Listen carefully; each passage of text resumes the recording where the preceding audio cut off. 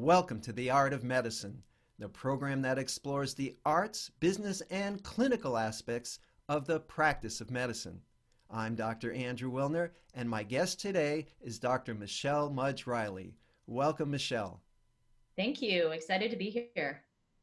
Well, Michelle, before we get started, I want to explain that today is a bonus episode. Normally, for those of you who've been following, this program is released every 2 weeks.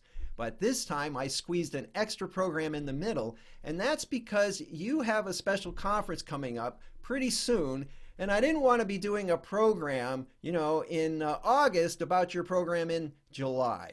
So today we're May 15 or so, and it's COVID time. And first, so tell me a little bit about what you do and what's going on now. Yeah, well, I don't think we have enough time for me to talk about all the things that I do, so I'll keep it short here. I About 18 years ago, I thought I would be a practicing pathologist, but you know how plans go, the best laid plans, right? And so now I'm here. I've spent years doing consulting work, starting businesses, working at medical device firms, insurance firms, and talking with other doctors who also pursued a non-clinical career, which is what I did. So today I'm here to talk a little bit about COVID-19 and how that's affected physicians who are looking at or in a non-clinical career and some of the things that we're doing to support them. So, so you're a physician coach. People come to you and say, "Hey, I'm a physician and I got this idea. Maybe I'm not happy or maybe I just want to do something entrepreneurial."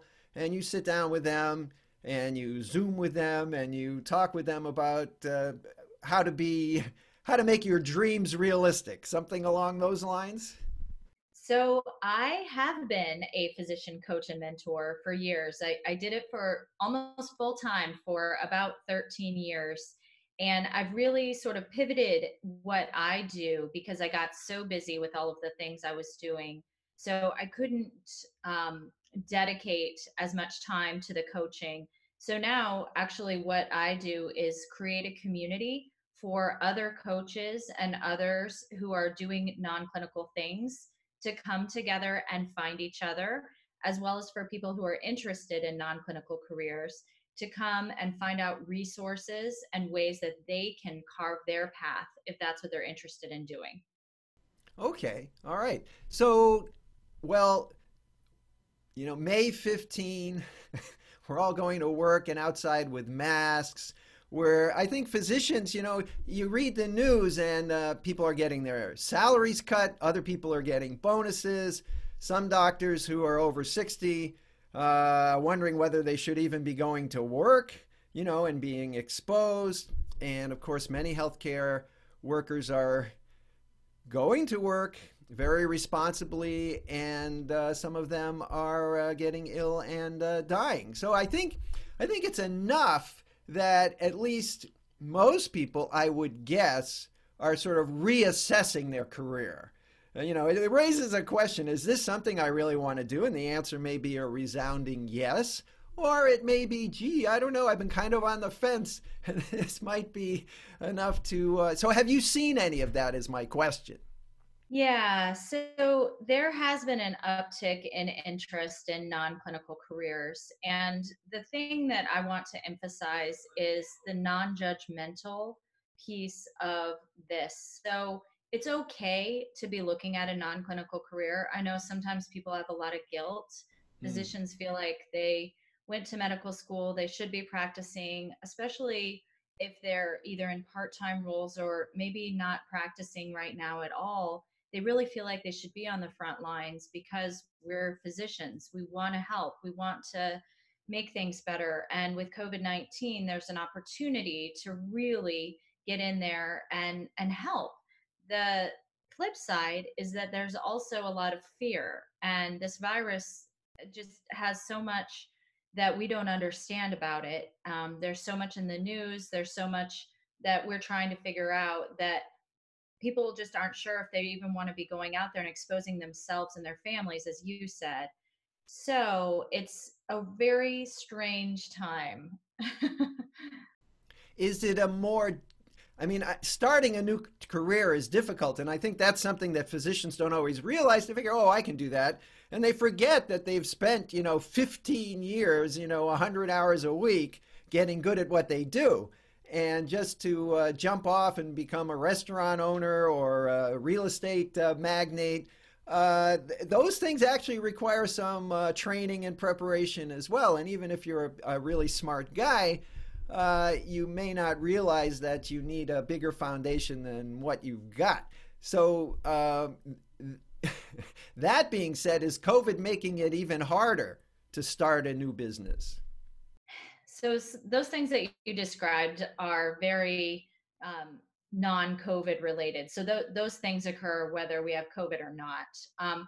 Physicians helping physicians exists as a starting point for people who are looking at a non-clinical career, because real estate and some of those other things that you mentioned, owning a restaurant, those are not really the only options that a physician can get into if they don't want to practice. And in fact, those are things that very few physicians get into when they're considering a non-clinical career.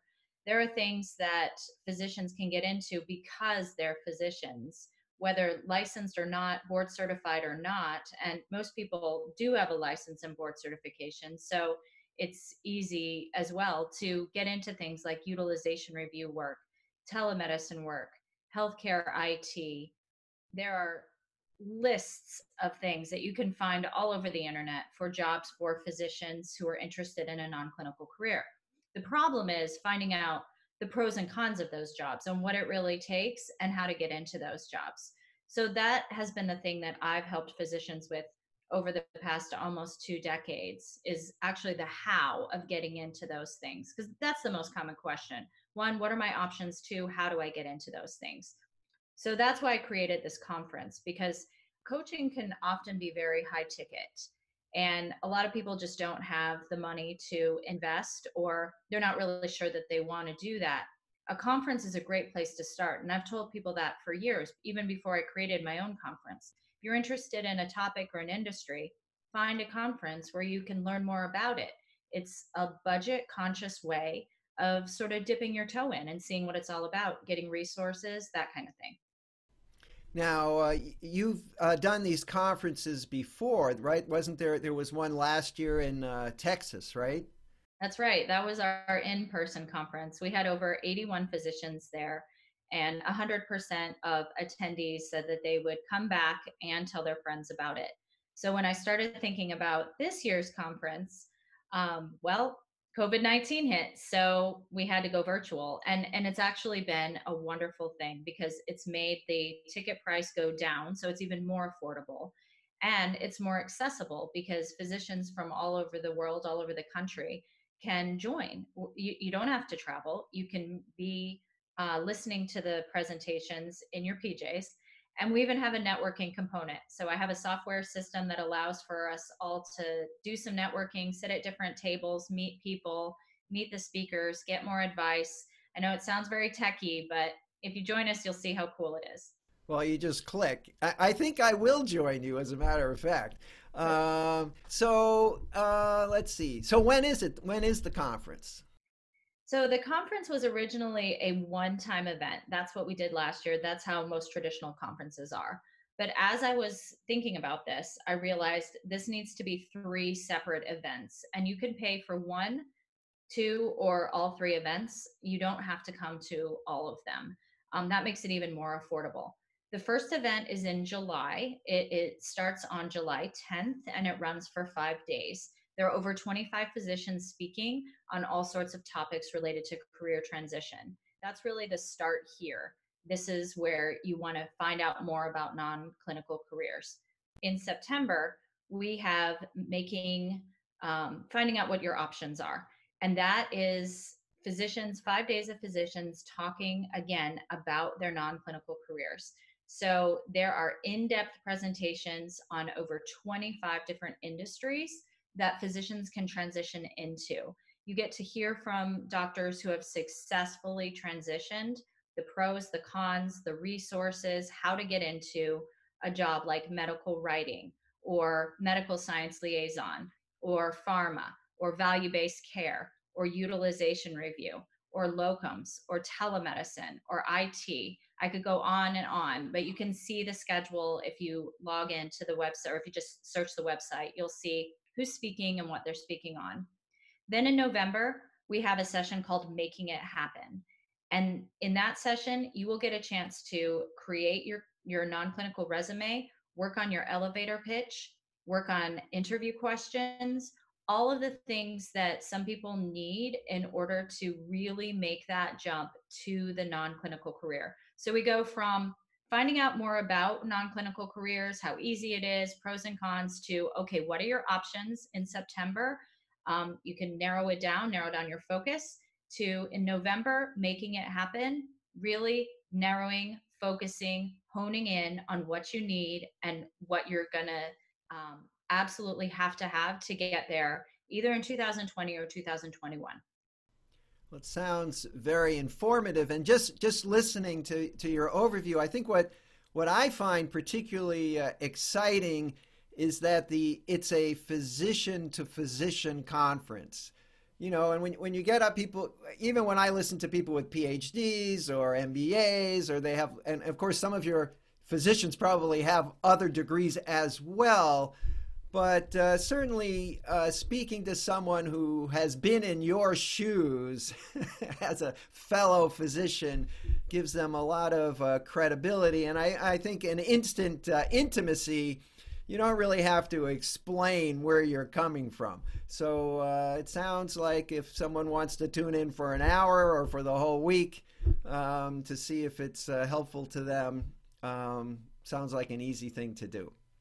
Real easy, and replays are included with your ticket, so you don't have to worry about missing things, and you can always go back and watch something. There's no additional price for those replays. So that's another value add that we wanted to put in there. Great. So just to wrap up, how do people find you and find more information about the conference? Well, I know you're going to post a link to the schedule, and that'll be great. So people can click on that. You can also just search Physicians Helping Physicians and find the schedule, find the website, learn more, look at the bios of the speakers, look at the schedule. The schedules for July and September are posted, so you can see those. The one for November has not yet been finalized, so that's still coming. We also have a very good price going on right now that will go up on May 28th. And we also have a buy one, get one free offer when you're checking out. If you decide to sign up for one of these conferences, you'll see that.